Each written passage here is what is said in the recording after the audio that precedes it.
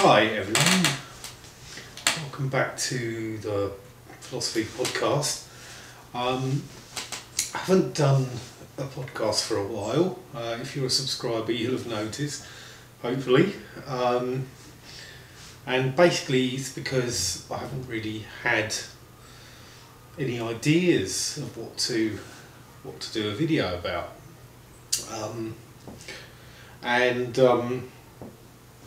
Recently somebody called Acacia Stewart asked me a question on the YouTube channel in response to the second video about evolution and creation myths, where I talk about the holes in the scientific story that explains how human beings are here and how the world is here and how the universe exists as it does, and that the whole story of Big Bang, evolution, human beings, is way too simple, and to the extent that it's misleadingly simple. So and Acacia asked me, could I put forward the rational viewpoint of creationism?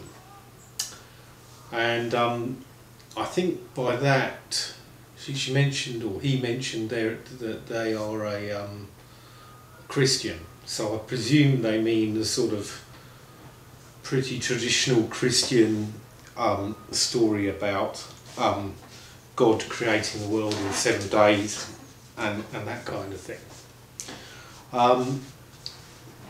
And to be honest, I'm not sure if I could do justice to that. I think there are other people who can put forward the case for those ideas a lot better than me.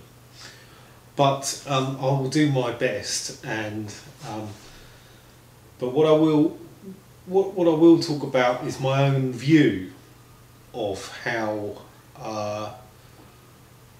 perhaps things have come about, how this universe has come about, and how this planet's come about, and how human beings have come about.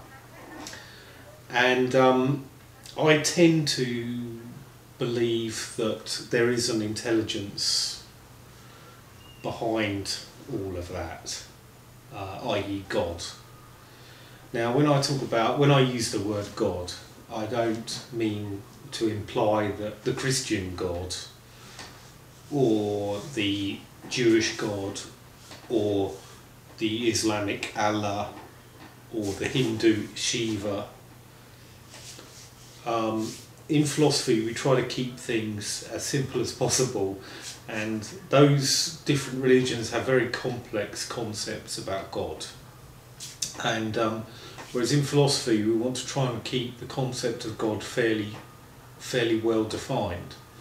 And so the concept that I'm using normally when I talk about God is this intelligence behind the creation of the universe.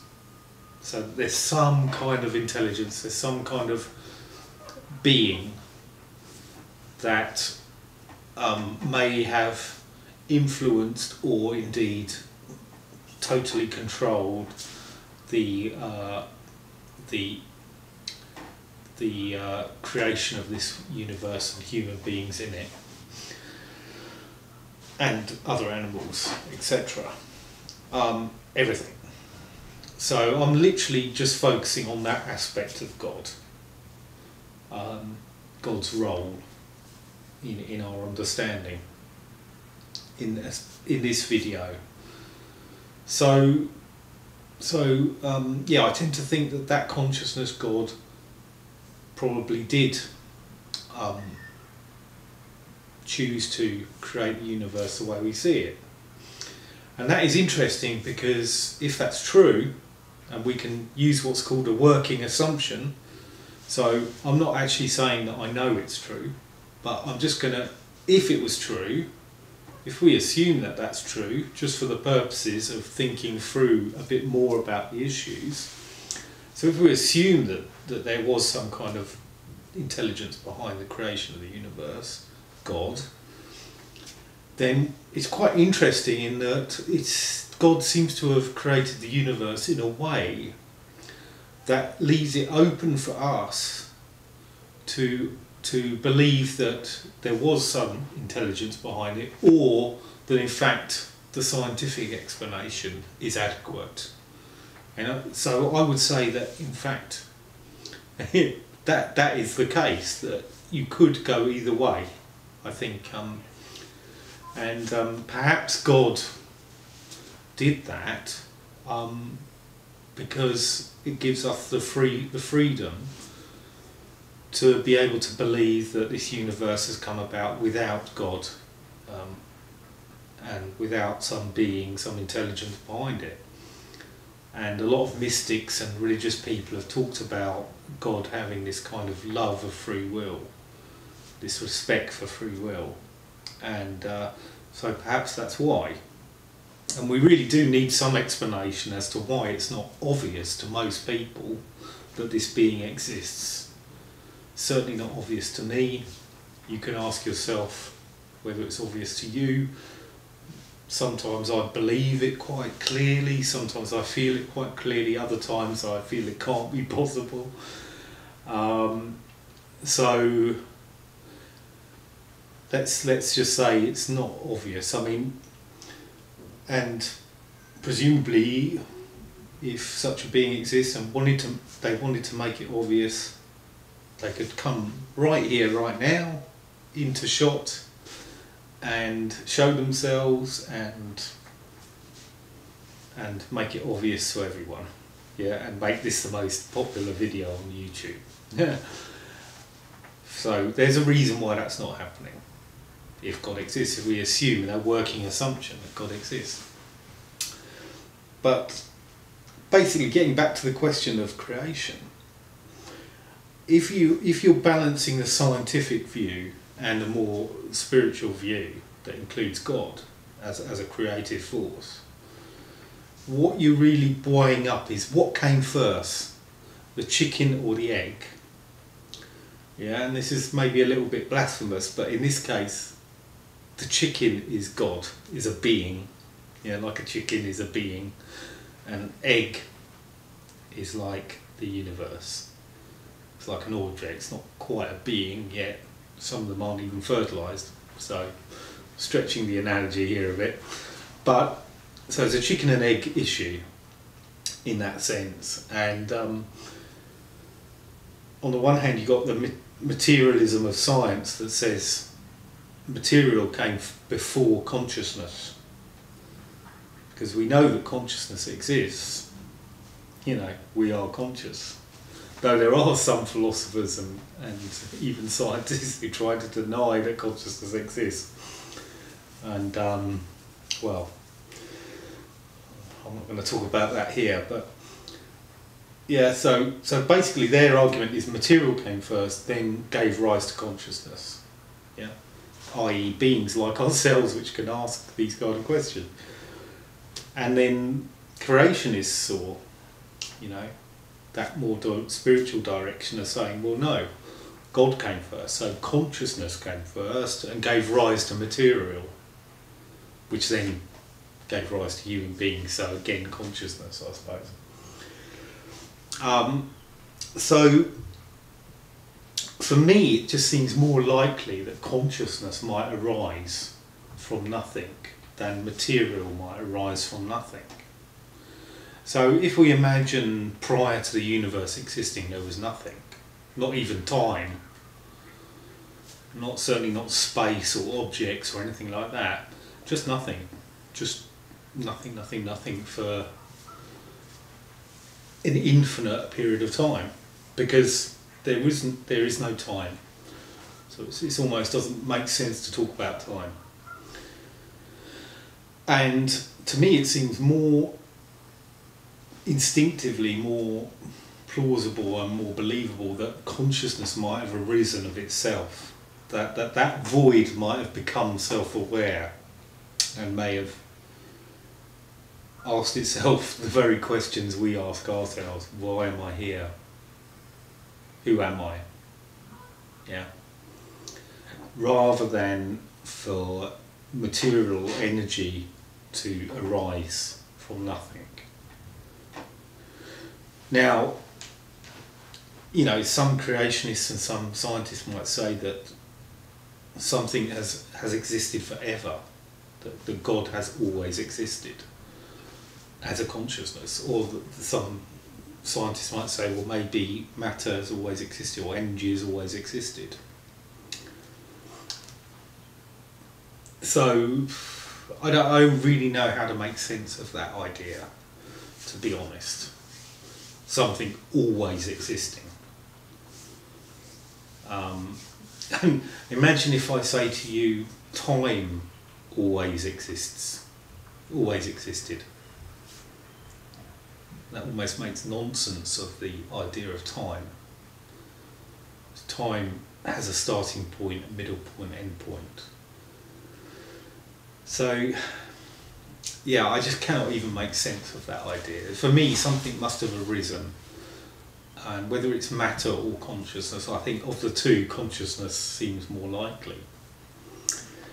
Now, I was talking about working assumptions, and this is the real killer blow for the scientific viewpoint, as opposed to a more spiritual consciousness type of viewpoint. And that is that science has this working assumption that most people in science and in society more generally don't even recognise anymore. But I assure you, it is a working assumption. And that assumption is that the physical world exists outside of consciousness, outside of the mind of the scientist doing the experiments. Now, you have to have that working assumption to do science, because otherwise you can't really get started. So you have to assume that the physical world exists independent of the mind, and then you can then do experiments on it, and it will give you some realistic feedback that's not influenced by you. Okay, so that's your mind, that's my mind. We can't influence, perhaps in a lot of ways, we can't influence large parts of the universe with our mind.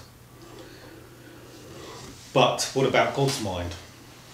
You know, what about a higher intelligence? What if that mind is what gives rise to what we see as a physical world? And how do we see the physical world? How do we gain any evidence of the physical world? It's only through our minds. And our mind is not a physical thing, as far as we can tell. It's not something that can be measured. My experience of the world is not something that can be understood in any scientific basis. It's just, it's my experience. It can't be weighed, it can't be measured, it can't be, you know, yeah, weighed and measured. It's immaterial, as far as we can tell. It's the mental realm, the realm of consciousness. And to be honest, at the moment, science can't even begin to understand it. It doesn't even have the tools or the language to begin to understand it. Let alone even the brain. The scientists have really very little idea what's going on with the brain or with genetics, or when it comes to the human body and the human consciousness, the human mind, we're really in the dark ages still, whatever they tell you. So science has this working assumption that the physical world is real and is independent of at least the scientist's mind. Yeah, because without that, how can you experiment? How can you? And what's the point of experimenting? you can just create the world how you want. Well, some people think that's possible. But there was a very famous philosopher called Bishop Berkeley, and he put forward this argument that basically we only ever have experience of the world in our mind, so hey, why do we need to assume that there's anything outside of our minds? Maybe it's just all ideas. And he called it idealism. It's a slightly different meaning to idealism that we have today. So it's just meant ideas, and that is the reality. And these ideas are given to us by God. For him, he was a bishop, he was a theologian and a philosopher. And to be honest, that's never been refuted. And it's hard to see how it could be, because any evidence that you could put forward to me that would refute this, unless it was a logical argument that I could experience in my own mind. But if it was like scientific evidence, well, I can only access that evidence through my mind, and therefore I never have direct access to anything physical.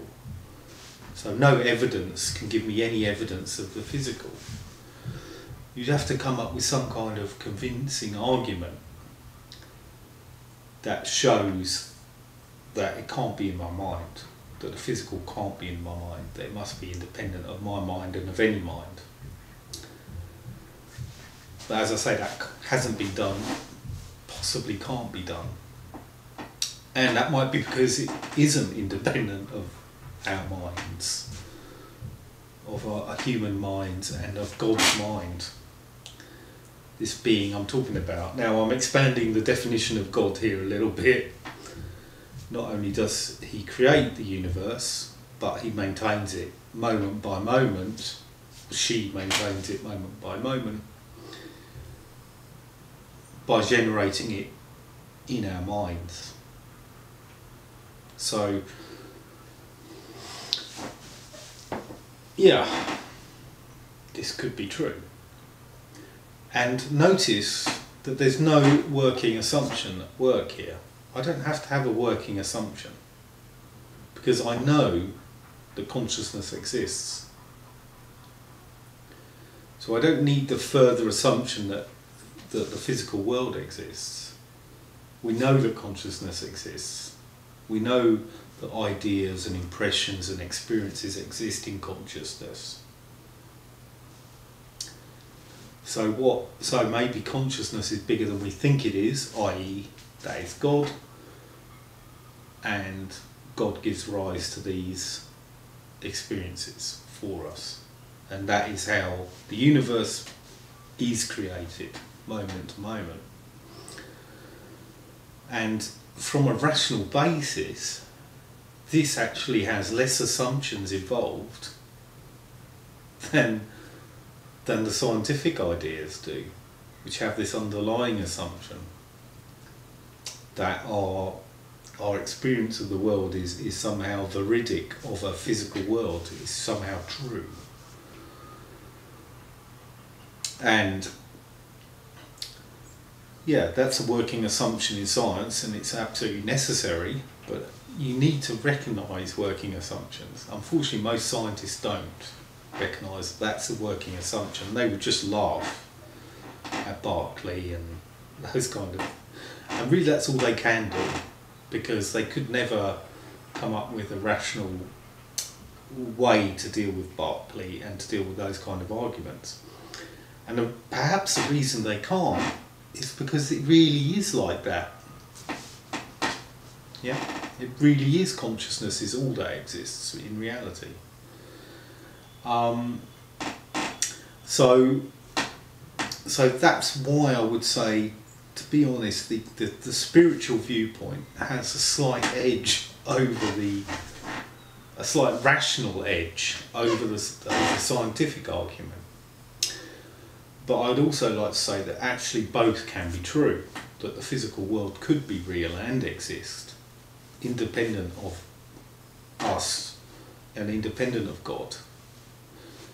and have its own genuine existence, and yet still God could be real, and could have created the universe in the way that science says it was done, and that would not contradict the existence of God. So overall, my conclusion that I'd like to leave you with, Akeisha Stewart and others, and thank you for your question by the way, is that basically there's a slightly stronger rational case, and I'm even laughing at this, but it's actually, as far as I could tell, true. There's actually a slightly stronger rational case for Bishop Berkeley's view of the universe and creation than there is for Richard Dawkins, even though Richard Dawkins will shout and scream that it's madness. So there you go. So thank you for watching the video, and hope you enjoyed it. Bye for now.